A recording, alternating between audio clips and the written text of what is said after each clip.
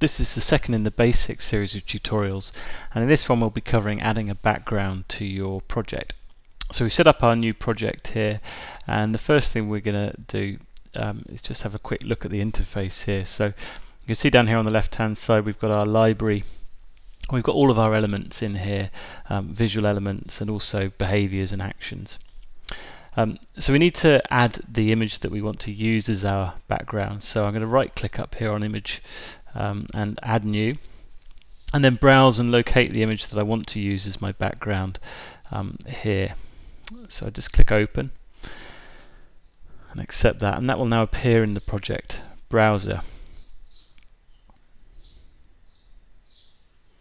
You can see here there's a cross next to it. It shows it's not being used at the moment. So I'll go down here to my library and I'll drag an image element onto the screen, and then I need to assign the link to that image, and I add my background image that I've just imported.